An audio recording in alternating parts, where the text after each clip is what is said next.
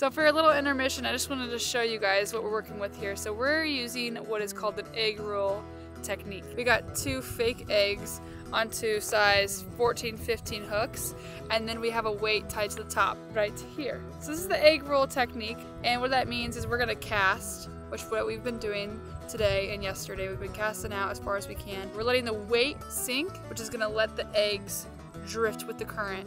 Therefore, the rainbows, or I guess even the salmon, are going to be fooled by the egg roll technique and is going to try to eat the fake eggs that have been spawned.